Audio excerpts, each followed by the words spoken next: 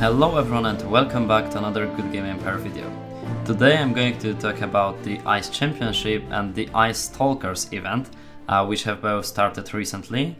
But before we dive into today's video topic, I wanted to only mention that the rewards for our advent calendar are going to be paid out on the following days. Actually, part of the rewards were paid out already today and yesterday, so you may expect to get these items very shortly. Yeah, so that's it for the announcement, and now let's move to the topic of today's video. So first I want to talk about the new LTPE event which started like 1 or 2 days ago, and that's the Ice Championship. And later we're going to also talk about the Ice Stalkers event, which also has some cool rewards in it, and I want to give you some tips and information how to get all these nice items here. Yeah, so in general I think that both these events are great for free-to-play and low-spending players, because you can get a lot of items from them, and the reward pool was improved. So the reward list mostly includes the glacier tokens, and thus the LTP currency that you can use to exchange at master blacksmiths. So I'm going to show it in a second, but first let's talk about the rewards and the tops, because those also change depending on your level. Let's briefly talk about getting the seasonal points. So this is pretty easy, because you can get them by participating in the events, in all the events: the Nomad, the Berrymont, the Bloodcrow, the Foreign Lords and the Samurais. So this event will require you to collect can points or earn some gallantry points when defeating the Berrymont camps, or collect a given amount of glory in Foreign Lords and Bloodcrows. But my personal best way of getting these seasonal points is the Berrymont Invasion. Why? Because it doesn't require you to use the time skips, so you don't need to worry about skipping the cooldown time on, for example, Nomad or Samurai camp, and instead you can just slam the attacks around the Berrymont camps. You actually have 10 of these Berrymont camps, so it's very easy here to attack all around, and well, it's just simpler, faster, and you can actually get more points because you're getting free points if you add a few gallantry boosting tools, because you need to earn 500 gallantry points per one battle, and you're going to get free points. And in case of Nomad Invasion, you actually need to spend can tablets. But that's also a great way of getting the seasonal points, given you have a lot of tablets to spend. And when we're speaking about the seasonal points, also, from time to time, there is a chance you're going to receive a Ruby offer, which includes a LTPE booster, and the best version can give you, I believe, plus 300% seasonal points. So you're going to get 4 times the points as usually for 8 hours, I think, and that costs you 15,000 rubies. So that's a really good deal, especially if you're free to play, you manage to collect some rubies, and you want to, for example, exchange a lot of Nomad tokens or can tablets, whatever. If you want to exchange them, and that's a great way, a great opportunity to get more seasonal points. So first, the reward list. This one actually is the same for all players. So in total, you have it's split in 2 parts. So the first part is 45 rewards, and it requires you to get 2000 score in the event. And after you unlock this last reward, the second part of this list of rewards will unlock, and the second part actually requires you to get 10,000 points in LTP to unlock all the rewards. So the first part includes 8,100 glacier tokens and 1 Sasaki offering at the end. And the other part of the list of rewards, which also includes 45 positions, will give you 9,250 glacier tokens in total.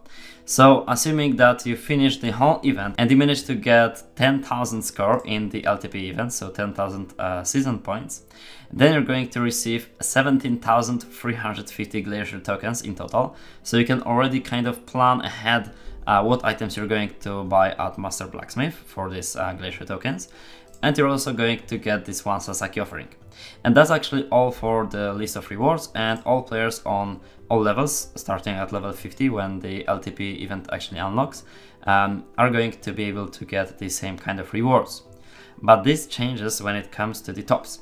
So first of all, the tops are different for different servers, so you may have top 3, top 100 and top 200, for example, on your server. So that's dependent on the size of the server. But also it depends on the levels. So as you may know, we have 3 level thresholds in here. So the first one is for levels 50 to 69 normal levels, then for legendary levels between 1 to 799, and the last one for legendary levels 800 to 950, so the most advanced players. The item which has drawn my attention the most in this LTPE event is actually a permanent appearance item, which is at the second top position, so not the highest top position, and it's easier to get, so 150 players can get it on my server. And this is the Winter Barracks appearance item, which gives you 10% front unit limit when attacking. So that's a pretty nice addition if you're not usually applying any items to Barracks, because Barracks mostly get the Ruby items, not really, when it comes to attacking, not really any items from events nor the Master Blacksmith, only the item to increase the units on the wall, but that's for defense. So when you're attacking, this is going to be a perfect item, so this is a great opportunity for free-to-play and low-spending players to grab your hands on this nice item here. But this item is going to be only available, it's going to be available on all level thresholds, but the lowest level threshold, which is player level 50 to 69, is going to actually receive 7,500 Glacier tokens, but only 300 upgrade tokens. And on the second top position, they are going to receive 1 Sasaki offering instead of this item, and 150 construction tokens. And for the highest top, they are going to get this item at the highest top, so it's going to be way more difficult, as well as an effect decoration, but not this one. They're going to actually get a effect decoration which gives you extra 10% experience points gained from all kind of sources. Actually, this is the least expected decoration, like effect for a decoration. For me, I wasn't expecting it at all to get the extra experience points effect decoration, but anyways, that's what the lowest levels get. And the bigger players get again 7,500 Glacier tokens, 400 upgrade tokens, and then they actually get this item at the second top position and 200 construction tokens. And for this top, they also get this effect decoration, which gives you 4,000 public order and 7% bonus to wall capacity when defending, as well as 300 skids. And as you can see, the highest levels, so 800 to 950, get as it follows: 7,500 Glacier tokens and 500 upgrade tokens. Then we get this plus 10% front unit limit when attacking for Barracks, as well as 250 construction tokens. And for the best, we're getting 500 skids and the effect deco with a 7% wall capacity, which is very nice decoration.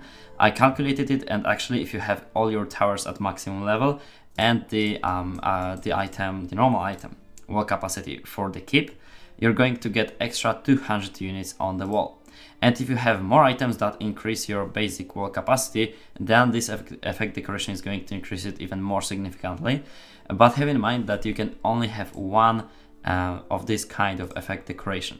So even if you manage to get another one in future, you can only keep one per castle. You cannot stack more of these decorations.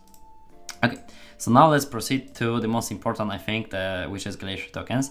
But just before we go into this section, I wanted to mention that you need to spend your Wintertide charms, which are from the previous LTP, from the Christmas season. You need to spend them until January 12th, or they are going to be wasted and deleted from your account, basically. So remember to spend them. And now let's go to the Glacier token section. So you actually have some fresh items in the store and some better balanced, I would say, some better priced, let's say maybe, items in here. So first of all, we have the 4,000 public order decoration, which is pretty nice because let's remember that you're getting in total, if you manage to complete all the rewards and finish the reward list in this current LTP, in the Ice Championship, you're going to get 17,350 of this currency, of the Glacier tokens. So you can, for example, buy free 4,000 public order decorations, which is pretty nice. But I would rather buy, for example, affluence tickets rather than these decorations. The Winter Market item gives you plus 25% flank unit limit when attacking. But I think that it's better to get the Pirate Pirate Market, because Pirate Market increases the melee troop strength. But you know, it's 50% on epic rarity for the Pirates item, and you can get them from the events pretty easily. So it's not that it's only for Ruby players, it's also for free-to-play players. But this one gives you flank capacity, so depending on which one you'd prefer. The item isn't that strong. I would, you know, rate it like 5 out of 10 maybe. It's not extraordinarily strong, but it's decent. It's decent. So if you want to improve your flanks instead of melee, because you're composing your attacks of ranged soldiers mostly, then yeah, it would be a good one to go. Then we have the Winter Brew item, appearance item for the castle on, which increases the unit on the castle wall by 5% for 2 weeks. It's very cheap, so I could recommend buying it if you're, for example, if you don't have any other item, which you could get for rubies, for example, because you don't want to spend rubies on that. Then you can get this item and participate in the Khan event, defend your castle against Khan and so on. So that's not a bad choice actually. And now we're moving to the offerings. So the offerings got cheaper compared to, for example, this one, where it was a little bit more expensive. But compared to the previous LTPs before the Christmas season, they were even more expensive. So they're kind of getting to the mainstream, let's call it. And I mean, I still wouldn't buy them. But if you're far behind in the general improvements, then you can get some offering to Ludwig, I believe. So, or maybe offering to Ulrich would be the best choice. The offering to Beatrice is overpriced for sure here, so I wouldn't recommend getting this one. And now the boxes. So before we go into boxes, I want to mention the affluence tickets. So the affluence ticket price got lowered again, because usually we would get 5 affluence tickets for this price, or one affluence ticket for 500 of this currency. And now we're getting 2 times more. Sometimes we would also get, such as in this shop, 25 for 7,500. But in this case, we're actually getting more, because for a 7,500 of this currency, we'll be getting 30 of the affluence tickets. So I'd highly recommend to get this, because it's the best, you know, value for money, value for the winter tide, for the glacier token currency. So that's a great way to go. Skits, yeah, if you want to improve, if you're lacking skits for your upgrades in Hall of Legends, then for sure go for this. And as usual, the troop and the tool section is just useless, so don't pay attention to those. Yeah, so in short terms, I'd recommend to buy affluence tickets or the offerings maybe, if you want to improve your generals, and the skits of course also important. And then we move to the Ice Stalkers, where you can get pelts, and you can get them by making special attacks on other players. And basically how this event works, you get the pelts, so you get this score by attacking other players on the world map. So when we go to world map and try to find any enemy, yeah, you make the event attack instead of the normal attack, and you're going to rob 5% of the pelts this player has. So when you compose an attack, I would usually recommend to make an attack of 2 waves at max. So I know this wave, or maybe like 2 waves, yeah. And I think that would be enough to attack this player. And then when you attack, you're going to see that you're going to get 5% of their pelts. And actually, there's one tip I want to share with you. Every time the collector, because all these kind of events which require you to make special attacks are named collector events in general. So each time a new collector event starts, you get a appearance item for your commander. And then you can apply this appearance item for my commander. And this is going, as you can see, to give you 5% extra pelts. So instead of robbing 5%, you're actually getting 10% from that player. So instead of 91, we're getting 182 pelts. So that's nice, and you can compose attacks. You can also get ruby boosters, but it's not worth getting them, because I believe that this event is mostly oriented for free-to-play players. Looking at rewards you can get in this event. So yeah, so this is how it works. Try to find enemies which don't have many might points, such as this one, and are easy to defeat with those 2 waves of attacks. And just send as many attacks as possible. Use all your commanders. As you can see, this would be an easy win here. And the trick for this event is getting as many points as possible at the beginning of this event, because the mechanics here is that each time, once a day, while this event is running, your points are going, your pelts are going to get multiplied. So as you can see, the current amount of pelts I have right now is 1730, and the daily pelt gain is going to be 606. But if I were to get more of these points, the daily pelt gain would increase as well. So throughout getting more pelts today, I'm increasing also my gain, which is going to be added for today, for the total points I have right now. So if I attack more, then I also get more each day. And this increase is 30%. So each time there is this daily pelt gain, you're going 30% of the current pelt amount you have right now.